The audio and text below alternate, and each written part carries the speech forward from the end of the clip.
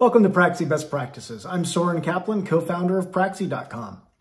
DMAIC, or Define, Measure, Analyze, Improve, and Control, is a framework in Lean Six Sigma that really provides a roadmap to a successful project or overall program so that you can go through the different steps. The steps really are an acronym for these different labels of the model. So define is really about understanding your charter, what you're trying to achieve.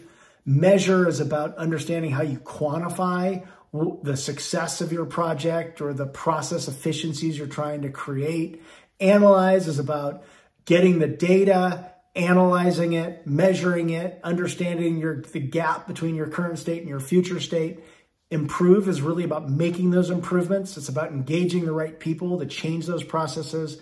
And then control is about creating the controls, the documentations, the data gathering techniques on an ongoing basis to create dashboards that will allow you to sustain the changes that you've just created.